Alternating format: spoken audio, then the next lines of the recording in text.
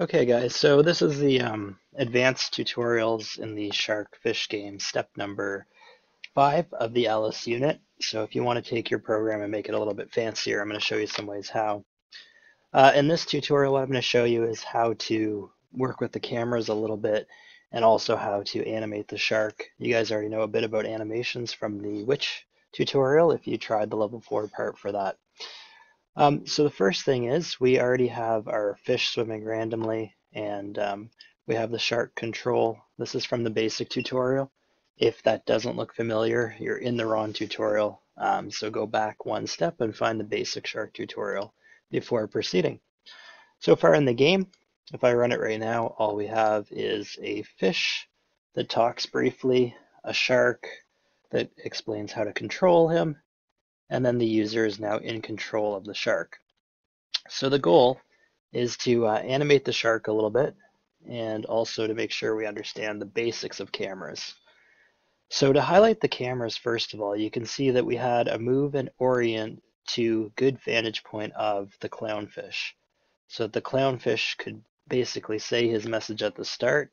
I put the duration down to 1 on that just so that I can work with the shark here. I don't want that to happen for very long, so I just made that 1. And then we have a move and orient to good vantage point of the shark. So now it's going to switch to that. So to get those camera controls, you want to be under this camera. And then you'll see that command that allows you to move and orient to good vantage point of. So from a simple standpoint, from a third person or third shark point of view in this case, that's all you need to really know about cameras is that one command that can give you a good vantage point of whatever object you're trying to see. The other thing that I had to do is set the camera to the shark so that the camera follows the shark. Okay, so now let's work a little bit on the animations of the shark. And from everything you've learned in Alice so far, hopefully you're starting to understand how important procedures can be. So we're going to go ahead and make a new shark procedure. So we're going to go to the shark and we're going to add a shark procedure.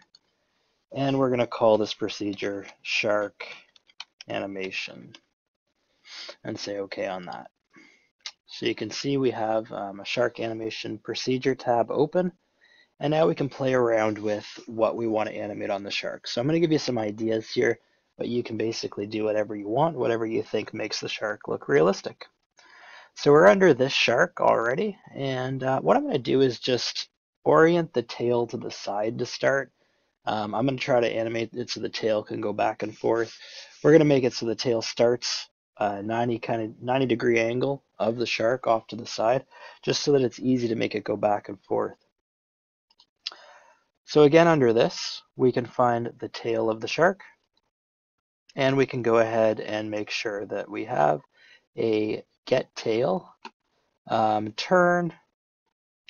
We're going to make it go left, although you could do right just as easily, by 0.25. And 0.25 is a 90-degree angle if you picture a circle as being 1.0.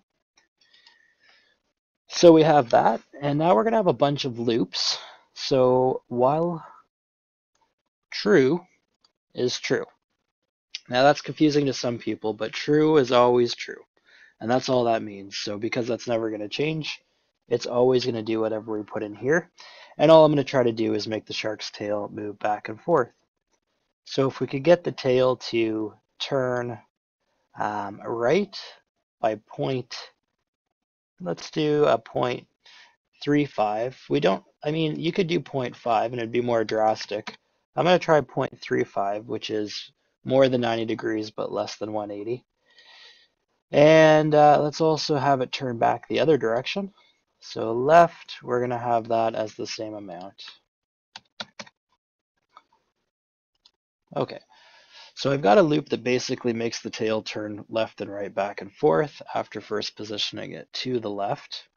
So if I go back to my first method, and I'm going to go and take that shark procedure now. So we have to be under the shark, and we have to put this animation. I want it to go at the same time that the fish is moving. So now I have the shark animation procedure in a do together loop with the movement of the fish so that they're happening at the same time. I've also lowered pretty much every duration down to 1 second of the things that happened before. That's really just to test out the animation part. You can put these back to whatever they need to be later on, but I suggest you do that just so you can get to your animation quicker. So let's go ahead and run that now and see if the shark is moving. So we have the tail, we have the mouth, and we may have the eyes as well if you look really carefully. Let's just find out. You'll remember there is a delay. Oh, there they go. And the delay is randomly set, I believe, on the eyes to an integer between 1 and 10. So anywhere between 1 and 10 seconds will pass between the closing of the eyes.